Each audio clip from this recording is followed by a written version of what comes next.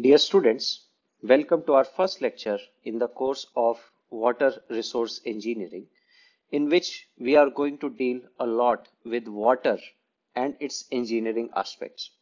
This course is divided into two parts. While the first part will deal with various aspects of hydrology, hydrological cycle, and on an average water distribution relevant to engineering, the second part of this course would deal with design of hydraulic structures, for example, canals or pipe flow that is relevant to engineering design. To begin with, what we are going to learn in this part one, we are going to talk about the hydrology, which deals with all the phases of water that is present in Earth and its atmosphere. The important question arises why we have to study a hydrological cycle that we have learned in class 5th, class 6th as civil engineers, because we are going behind the quantification of intuition. We have learned that water is in cyclone. If we have water in plenty, that becomes a drought. If we that becomes a flood. If we have water in scanty, we have a drought. And both of these conditions, they require some engineering and policy interventions for overall well-being of the persons or overall well-being of the society. Also, from purely from engineering perspective, we have in the hydraulic or water retaining structures. For example, the big dams or the big reservoirs that we have to build as civil engineers, they have to account for the forces coming from the water. Also, these forces are directly related to what is the quantity of water that is flowing or being retained by dams or reservoirs. Second is, as civil engineers, we also design water supply and treatment facilities. In your previous course, that is on sustainability and environment, you got some flavor around the water quality issues, that why we have to treat water, why we have to treat wastewater, and hence determining how much water is available in a given community is important so that we can plan the water distribution networks accordingly, design the appropriate water purification measures, and make sure that the wastewater, if that particular place is indeed drought prone, is not going waste. Third thing that we do as civil engineers, we design the hydropower facilities. So if you look at big dams and reservoirs, in addition to solving the purpose of irrigation, these dams and reservoirs also generate the hydropower. And what would be the estimate of hydropower capacities associated with each dam or water reservoir? We need to understand this hydrological cycle so that we can also determine what is the firm power or minimum assured power that a particular project is going to deliver. Fourth, that we already talked about, we have to plan against floods. We have to make our cities flood safe, and hence we need to understand what would be the inflow of water that would be coming, how it would be draining, and what are the paths that it is going to eventually take before it joins a big river, which ultimately goes and joins the ocean. And finally, if we have to also understand how much sediments will flow, because when we talk about hydropower projects, these sediments or the loads that flowing water brings with it can damage the machinery that is being housed in a power generation plant. To minimize all those losses, we need to have a good estimate that what would be inflow of the debris or rocks or other materials would be coming when high flowing water is stopped at the dams or reservoir sites. Now, this motivation will become more and more clear when we go into specific examples, and also from the scientific perspective, understanding hydrological cycle is important because whenever we are talking about global change or climate change, hydrological cycle is one of the most influenced aspect that has resulted in uneven distribution of the most critical resource, which is water. Now, with this background, what we are going to study here, so this is a cartoonish representation of a hydrological cycle that you must have learned in your earlier classes of geography, where we deal with the various aspects that how water remains in the circulation in our earth and atmosphere. So we would be essentially talking about various processes. For example, how to quantify this surface runoff. What is the precipitation? How precipitation is formed? How to estimate the quantity of precipitation? What is the distribution of precipitation in the context of India? Now, once this precipitation reaches the land, what happens to individual drop of precipitation that is received?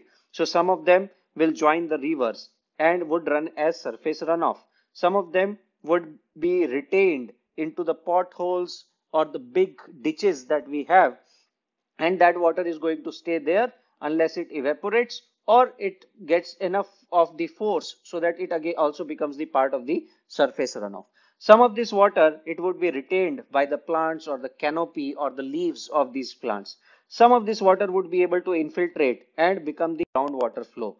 And ultimately, all this water will take the path of least resistance. That would mean that it will flow from higher point to lower point, and ultimately we would identify some of the ideal sites where to build our dams and reservoirs where we'll store this water to meet to utilize this water for various purposes that we just discussed. And finally, some of this water will be let out of these reservoirs, or if it is untamed watershed or basin, this water will directly flow into the ocean without being stopped by reservoir or check dams. And we know that oceans are these are big water bodies which house around 96.5% of the water on surface of the earth, and hence their role is going to be the most critical when it comes to maintain the hydrological water balance. Now, with this background, let us look into some specific aspects that why we need to understand hydrology in the context of anthropogenic activities. Now, we just learned that we would be dealing with various components within the earth. That means water will enter into our water will reach the land, and after that it may be evaporated or it may go inside the ground, and the activities that shape the present surface of the earth would have huge control that what is going to be the fate of that drop of water we just spoke about. Now, when we talk about anthropogenic changes, we say that humans have accelerated the rate of burning of fossil fuels. So fossil fuel burning has gone up. The urbanization or land use has changed drastically. We used to have thick coverages of forests which facilitate in the groundwater recharge.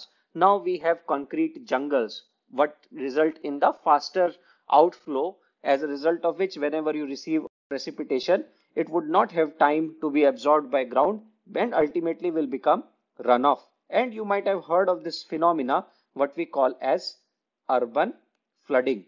That means whatever we receive as precipitation, around 80 to 90% of it becomes part of the runoff and ultimately runs away, resulting in flash floods in certain urban areas whenever we receive heavy precipitation. Now, how it is related to the context of hydrology? Because we are going to talk about certain theories which says that on an average, warmer atmosphere would be able to hold more moisture content in form of vapors. And there is a famous relationship, what we call as Clausius-Clapeyron relationship, that we will learn in detail when we go to precipitation, which serves as our first intuition that why climate change messes up hydrological cycle, resulting in intense shorter duration precipitation spills that may result in the instant onset of flooding. And there is an ongoing evidence that certain events are increasing, resulting in increased magnitudes, duration, and frequency of floods. So how to quantify that? We will look into certain statistical aspects to deal with the real world precipitation data. Finally, from engineering perspective, we just learned that we would be designing a dam and water would be flowing as outflow from various areas falling within our catchment, and this water would be stored in this water hydraulic retaining structure. So dams are basically hydraulic structures as they are designed to deal with water.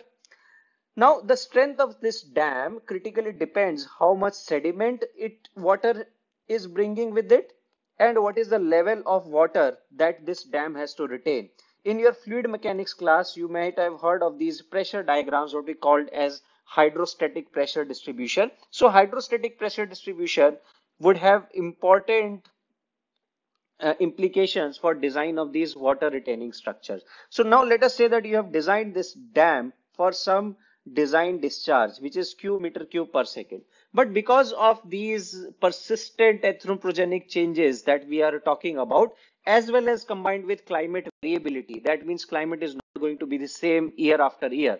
There are some natural variations associated. That's why you see that there are hotter summers one year and comparatively more comfortable summers next year. So that could actually result in some massive non-negligible differences in the discharges against what we have designed. So rather than catering to Q meter cube, you may have to deal with Q plus delta Q meter cube per second, where delta Q is significantly different from zero. And then in that case, you need to determine the precise or exact values of these delta Q with given uncertainty bounds that can help you design these infrastructure systems better. Also, I have introduced a word called as uncertainty, which will become very clear that why we have to be very much mindful of uncertainty whenever we are dealing with the hydrological system. Now that it is clear that we have to deal with the global water, first of all, we should know that how much water is present where and what is the concept of residence time in the context of hydrology. As I just mentioned, that out of 100, 96.5% of our water, it is present in the oceans. And you know that ocean water is of limited or less use either for engineering applications or for drinking water given its high salinity. So we would be essentially looking at the terrestrial water, and terrestrial water deals with all the water that is present on the land. Now, out of this terrestrial water, which is just 2.5% of the global water storage that we have, 1.7% is present in the permanent ice caps, or what we call as polar ice. So this water is again of no use because it's always going to be there in the frozen form. Second thing is 1.7% water. So this would be 3.5. 1.7% water is present in the form of groundwater, and out of this 1.7% of groundwater, large fraction of it is unretrievable as it has percolated deep down in lower strata. So at the end, we are dealing with 0.1% sources which constitute the surface and atmospheric water. And when we talk about surface water, this would be the water that is available in lakes, that is available in rivers, and atmospheric waters, water that is always present in our atmosphere, that constitute cloud, and so on.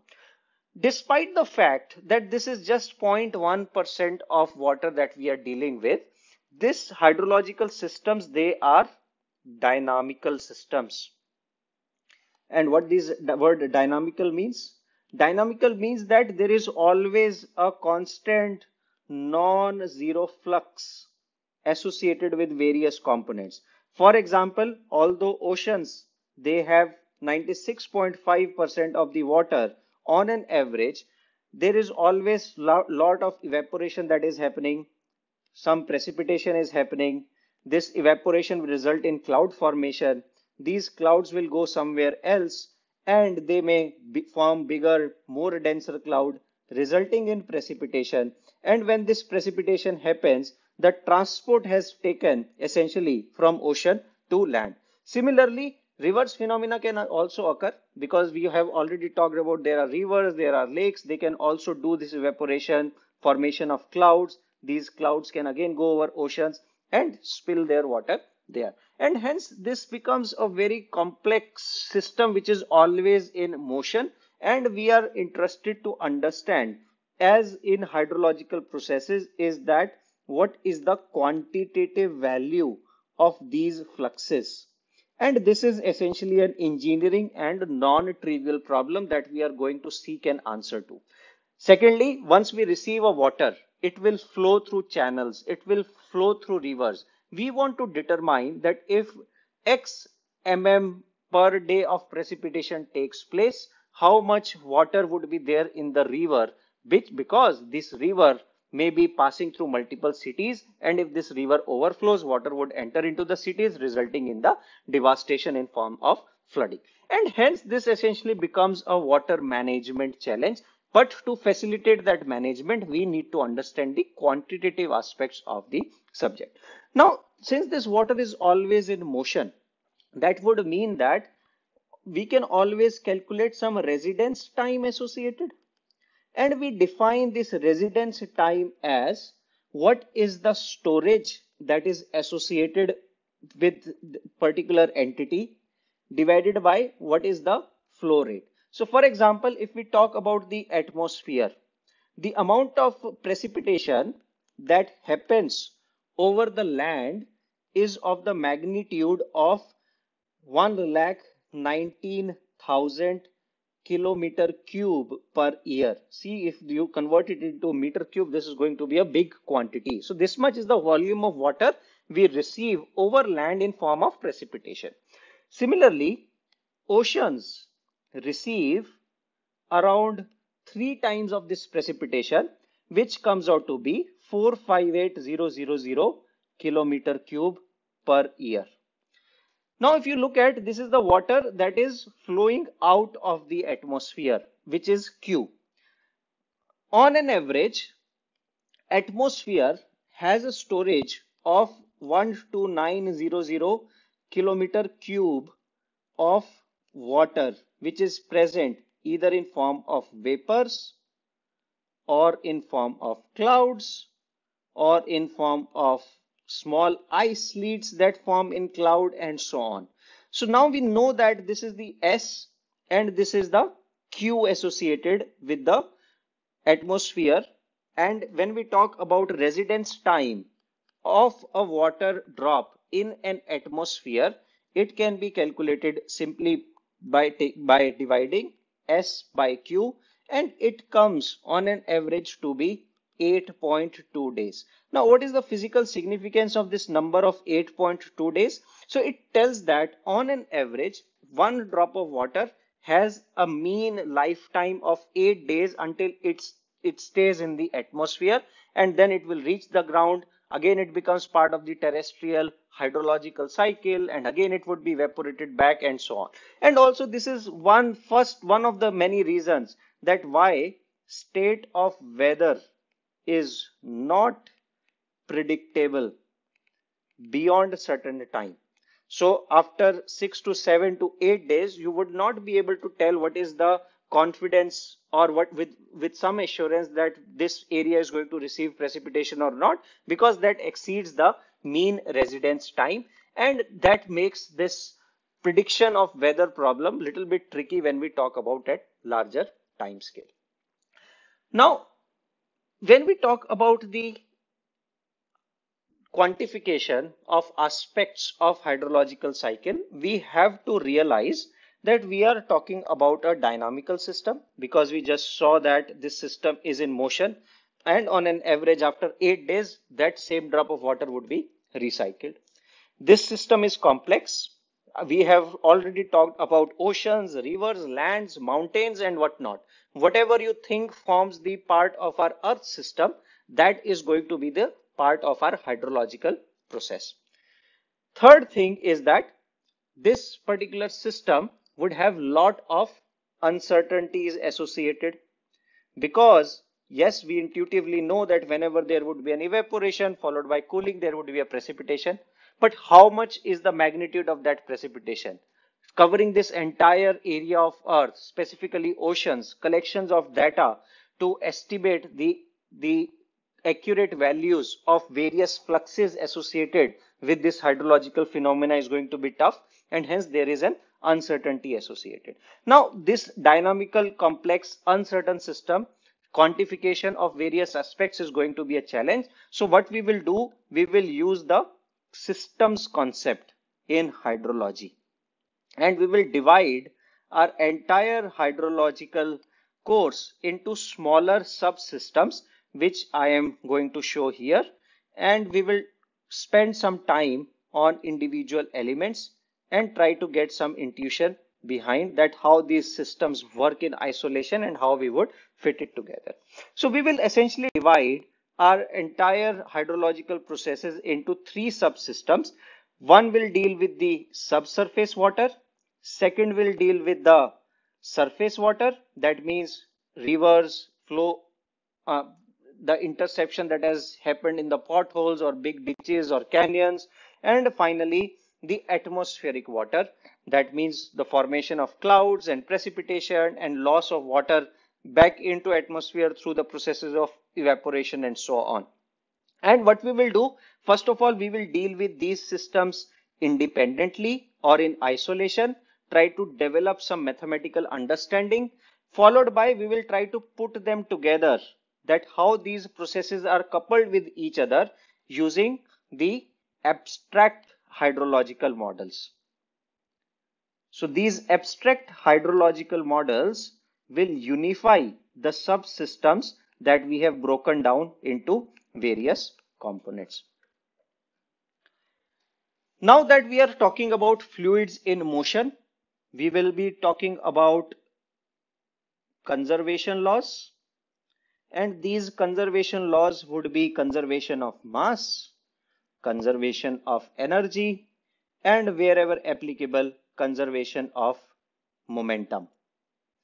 And combining mass plus energy plus momentum, we would be dealing with the various aspects of these subsystems that I have discussed. For example, when we will go to evaporation, we will talk about certain aspects of conservation of mass and conservation of energies combined together that will tell us how much water is going to be evaporated from a given lake or a given river if sun is falling on that area on a given day of an year, which is prime source of energy. Now with this, let us define our first hydrological